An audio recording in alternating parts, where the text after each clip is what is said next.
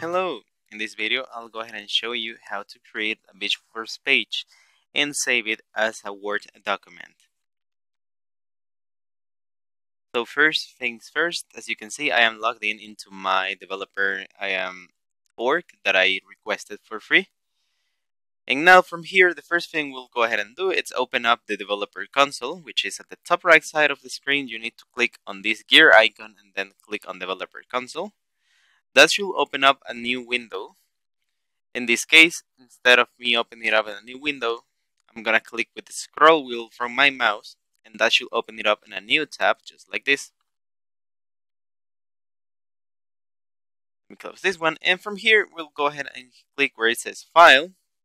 Then we'll select New, and from here, we'll click where it says Visualforce Page. Now let's enter a name. Let me add it, for example, Demo Page. Then click on Enter, and that will go ahead and add the initial text for your Apex page. Now, the first thing we'll need to do here is basically edit this Apex page tag that we have at the beginning. This is where we can go ahead and indicate how we want to generate the Visualforce page. In this case, I already have, as you can see here, I already have the tag ready. I'm going to just copy it and then paste it. And I'm going to replace the part that says standard controller with the controller that I intend to use, depending on which object I'm going to be using for my Visualforce page. The rest of the tags pretty much indicate to the Visualforce page what are the characteristics that we want to apply to it. For example, here, where it says content type, we are indicating that we want to generate it as a Microsoft Word document with doc extension. Then we are indicating that we want to hide the sidebar, that we want to apply HTML tags, and something that is very important as well, we are indicating that we want to render this as an HTML.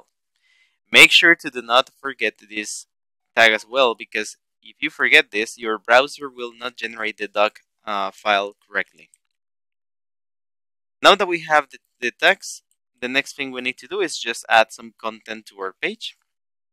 In this case, I'm going to start by adding a head tag right after the Apex page tag. I'm going to copy the one that I already have here.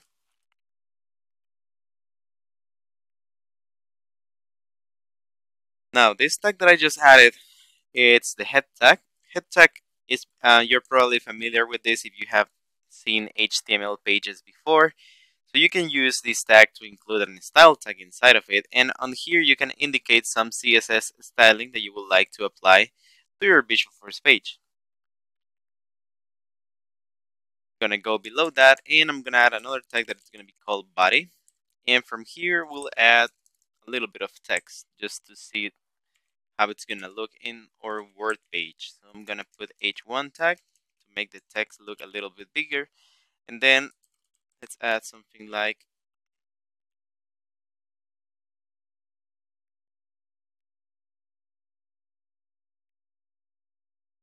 okay, so now we have added some content to it.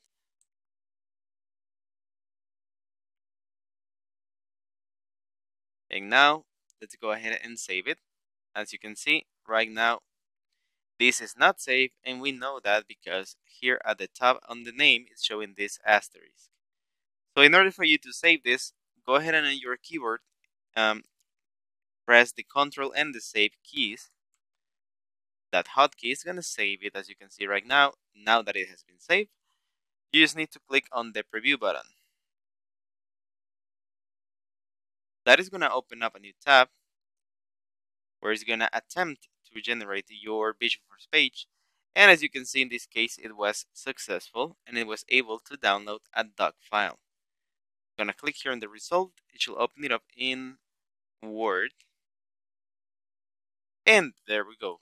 As you can see, the content that we added is being successfully generated and then it's being saved as a doc file.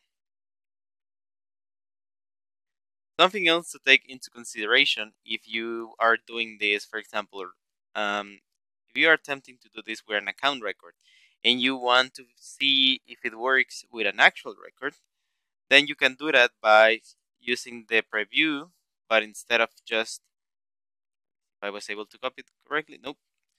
Basically, you will need to add a record ID on the address bar to the preview option, or you can go ahead and directly access the URL from the page. So one way that you can do this and to visualize this with an actual record, it's the following. Go ahead and copy the URL from Developer Console, open a new tab, and go ahead and paste it, and then just delete everything up to where it says salesforce.com. Then go ahead and include Apex, then put a /, and then go ahead and enter the name of your page. In this case, it will be demo page. And once you have done that, as you will see here on the document itself, the next thing you need to do is add a parameter on the URL, which in this case it should be something like this: the name of your page, then you need to include and ID equals, and then from here you need to go ahead and type the ID of the record that you want to pass to the Visualforce.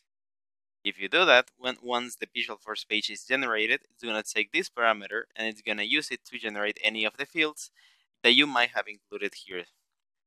This is also an excellent way to generate it if you want to do it instead of using the preview button. So I'm going to show you I'm going to remove that and then hit enter from here. And as you can see, we just generated the file once again. So I hope this was useful. Let us know if you have any questions, and thank you for your attention.